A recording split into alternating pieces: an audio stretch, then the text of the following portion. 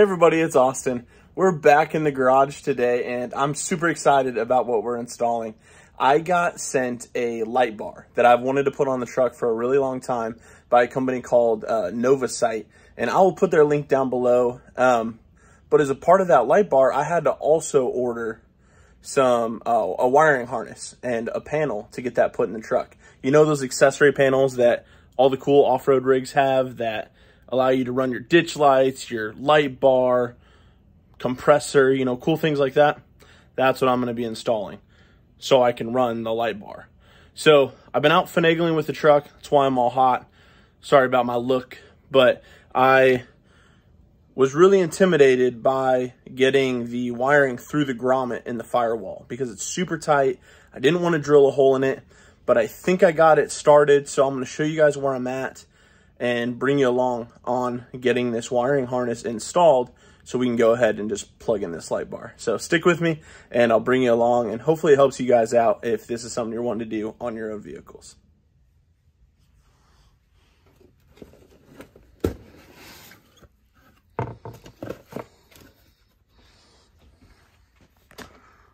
So here's the switch panel that I'll be using. This is all metal, got 6 options with a fuse box that'll go underneath the dash, all pre-wired, which is super nice. And it's got some fuse panels in here that will allow you just to hook right in to that, and then everything should work as it's supposed to. So I just have to figure out getting this cord through the firewall, and then we'll be ready to rock. All right, so here's the switch panel that I purchased separately from the light bar.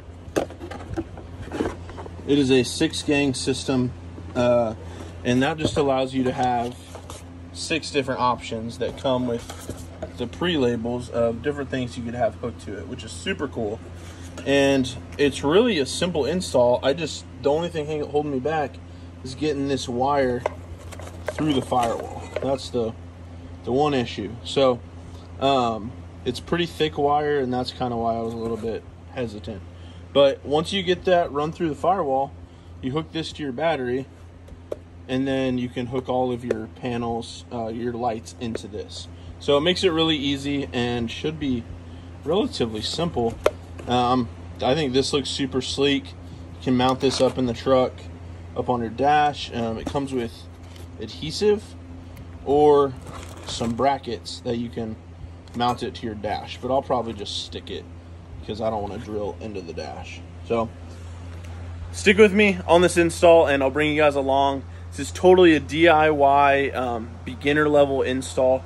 I've done wiring in cars, but as far as hooking up light bars to fuse boxes and things like that, I've not done that before. So I'll try to keep it very well explained so you guys know what you're needing to do if you do this in your own vehicle.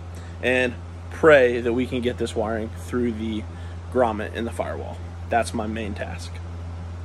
All right, so here's the engine bay of my truck, and this is where I'm gonna set that fuse box right on top of this fuse relay. There should be enough clearance with the hood shut that'll allow it to just come right through there. That's the grommet I'm needing to bring the wiring through. Come right through there, and then just run right up to the fuse harness. So I'm gonna go ahead and tape it up on the other side and see if I can force it through. It's kind of a pain, but if you guys have these running boards, the RB20 Go Rhino RB20s, you can sit on it. So that's pretty nice. So check out that video if you want to see the install on my truck. All right, so I've got it taped up, and that is super thick. So I'm really worried it's not going to push through. And I don't have anybody to pull from the other side, but we're going to give it a go. Say a prayer for me. Well, that didn't go as planned. An hour and a half later, soaking shirt. Couldn't get it through the grommet. Ended up cutting the wiring cable on accident as I was trying to cut open the grommet to get its fit. So this will be a battle for another day. I'll see you then. Hey everybody, it's Austin. We're out here working on the truck again, and I started this process many months ago trying to get my Auxbeam fuse panel installed in the truck so that I can run a multi-switch power box inside the truck, panel button. I'll show you guys. And I cannot get it threaded through the firewall. So I'm working on that currently. I was able to get the fuse box all wired into the truck and got the light bar put on, which I think looks pretty darn cool. And now we're gonna go ahead and try to get this through the firewall. So let me show you what I'm thinking. We're gonna take our second attempt to get that done, because the first time I failed and thought I cut the wiring harness to the truck, but thankfully I just cut the cable that I was trying to pass through. Expensive mistake, but at least it wasn't the wiring harness to the truck. All right, so as you can see, my Auxbeam type fuse box is right here, which allows us to run the fuse panel like this and wire in the light just into the terminals there so that it is fused and it has a relay.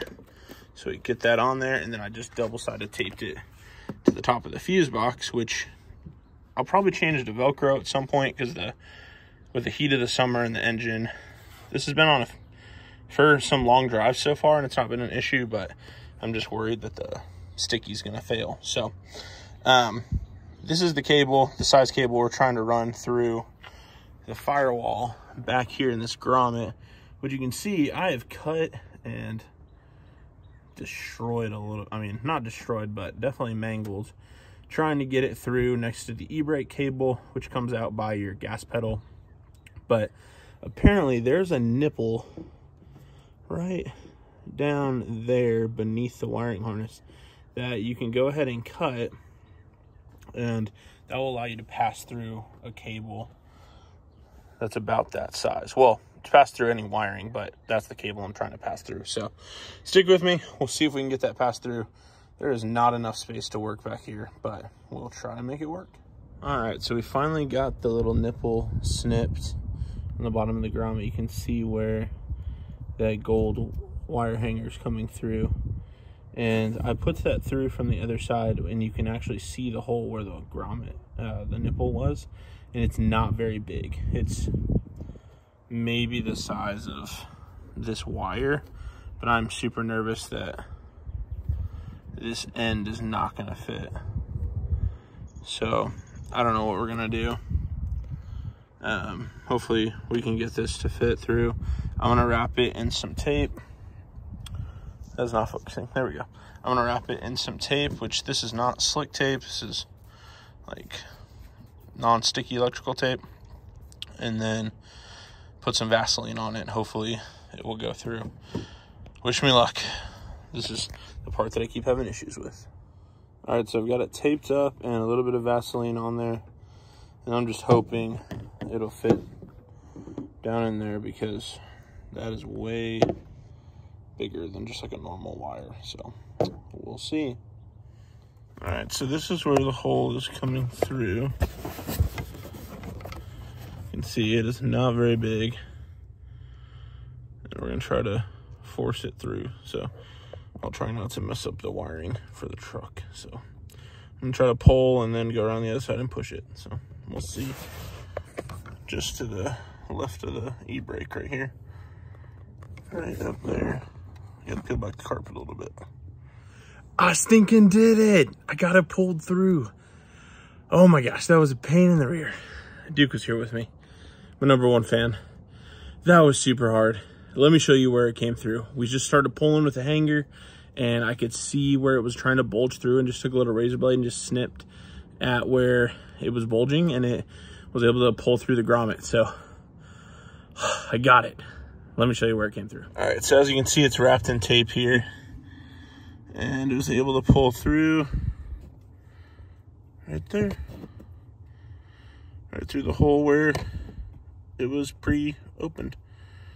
All right, let's get this unwrapped, and hopefully we can get this wired and in place. Now we get to determine where we want to put the panel for the buttons. I'm thinking maybe right here somewhere, but I'll show you guys what we're working with, and maybe we'll have some other options. Not really sure. This is the backside of that nipple, which is the tunnel in which you can feed wires through. I just ended up ripping it all the way through. So, well, I guess we got it through. All right, so this is the 6-gang switch panel that I'm going to be using. It is much like the Auxbeam switch panel that a lot of channels use, or a lot of people use, but it's a little bit cheaper. Still aluminum, which I thought was cool. Has nice routing for the wires to keep it out of the way. Has 6 options with a dimming spot there, reset button, which I think is really cool. It's actually upside down, but it comes with a lot of features. It comes with the fuse box that I have wired into the truck currently, as well as 50 options for different lights, fans, lockers, cameras, a whole bunch of things that I'm definitely not going to use, but we will be using the light bar for the light bar that we just got installed. But it also comes with a metal bracket that you can use to mount it to your dash in different ways. I'm definitely not going to drill into the truck because I don't want to do that, but it comes with an adhesive that can go, you know, on something like that. So I may go with that option. This isn't the perfect place for it, but it is out of the way and might be a good place to mount it. I'm not super certain yet, so I may kind of look around and see what I like best, but it comes with some spare fuses, which is nice, and then some hardware, which this is for the bracket, which I'll not be using. But this pairs up with the wire that I just ran through the grommet. So these screw together and have a watertight plug. You can see the O-ring in there, which doesn't matter for the inside of the truck, but this is the same fitting on the outside as well. So once we hook these up, then we can mount this somewhere like that, maybe. I'm not exactly sure because that's round, so it's not perfect, but we'll figure out something. I haven't decided yet, but it's a really neat kit. So let me show you guys what it looks like under the hood. All right, so like I said, it comes with the fuse block here, which you've got 6 fuses. Light bars probably draw the most, so I have it run off the 30 amp fuse there, and then you simply just run the hot wire and unscrew this, and it screws in and holds it in place. And then this also has a bracket that you can mount to the side of your vehicle. Like, I thought about mounting it right here to the wall, but I think just adhering it in place with command strip will work for now, and I'll probably switch that to Velcro because the command strip probably won't last with the heat. But it has a little tag end on it here, which connects to your wiring that we just ran inside. So this is you have a whole long chunk of wiring that you can run it anywhere in your vehicle.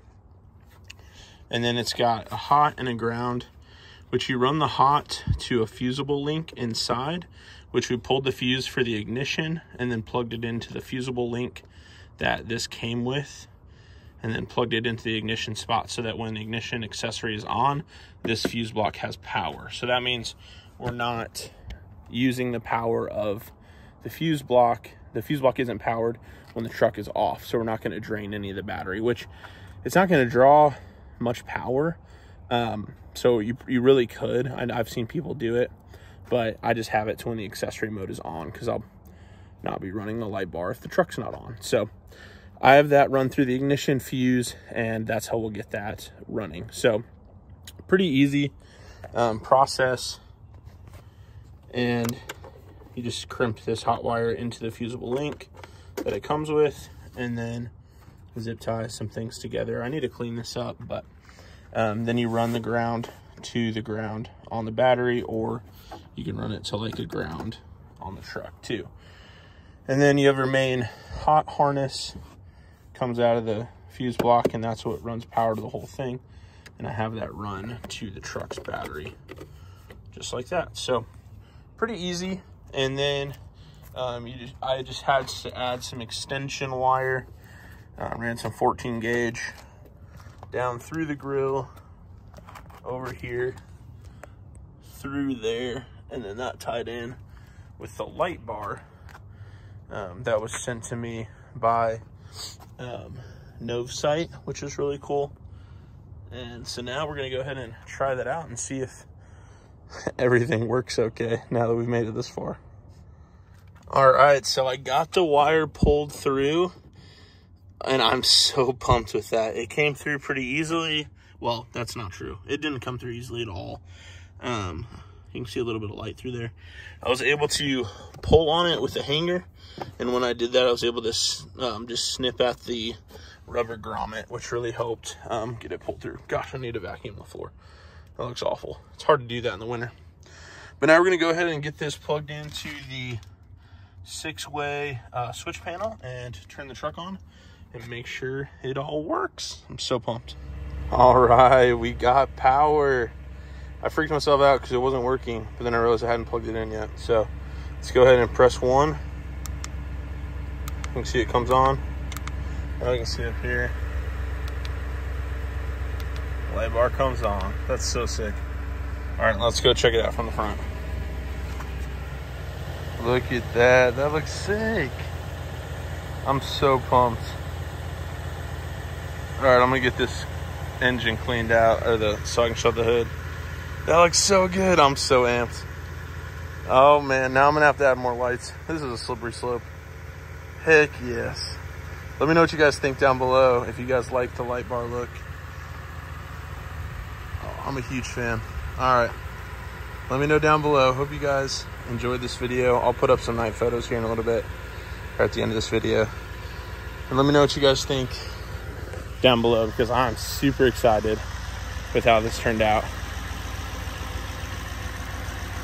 Oh man, that's awesome. I'm finally done with it. So excited. All right, well, I'll see you guys on the next one. Like and subscribe, and we'll talk to you later. Bye.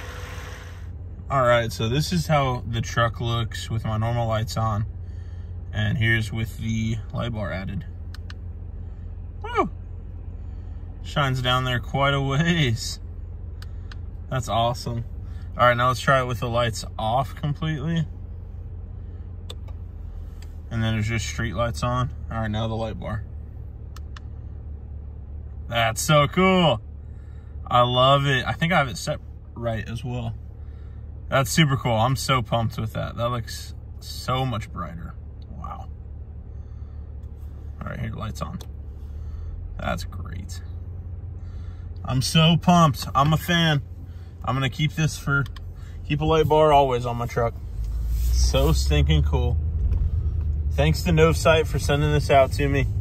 I'm a huge fan in the light bar game. Hopefully we can get some ditch lights and mount them right up here, something like that. That'd be pretty cool. All right, well, I'll see you all in the next one. Thanks for watching.